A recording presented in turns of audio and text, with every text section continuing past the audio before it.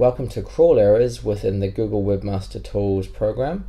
Basically what this explains is through this graph. If we click on our crawl errors menu here, then we see a graph here, and the dates are obviously down below, and then the number of crawl errors are on the y-axis. Now Google indexes this every day, and it says how many crawl errors you have. These crawl errors can take a range of severity from 404 missing pages to some various other things. If we just go back to the list, what it shows you is the most up-to-date. So the most up-to-date for now is the 29th. Today is the 30th. And it said there's 54 crawl errors.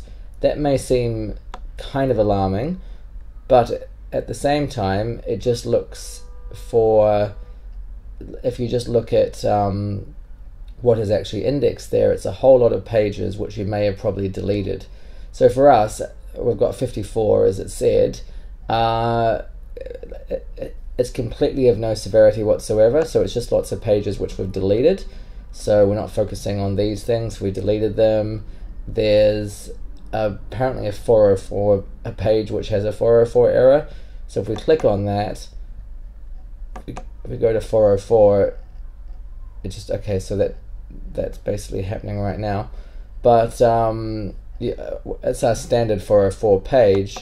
So we used to have like a web design techniques page, and that's been cancelled. So more or less this is just showing you all the pages which you've cancelled, which you've deleted, and there's nothing more sort of severe than that.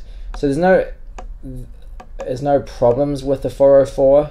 When you might see other things is you know, some errors that are like 301s, some redirect issues, but normally Google will advise if there is, I mean, it'll make it pretty clear.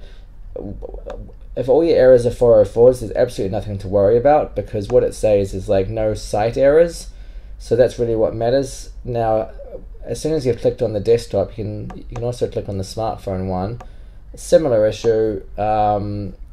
It's saying there's 8 and 7 and 6.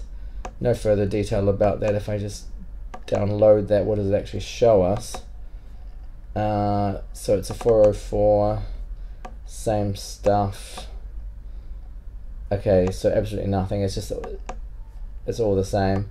So that's basically the summary of sorry, if I just get rid of that, if I go back to that, that's basically the summary of the crawl errors. There's just nothing significant there at all. So thanks for watching, and now we'll cover the crawl stats, which is related to this as well. Thanks.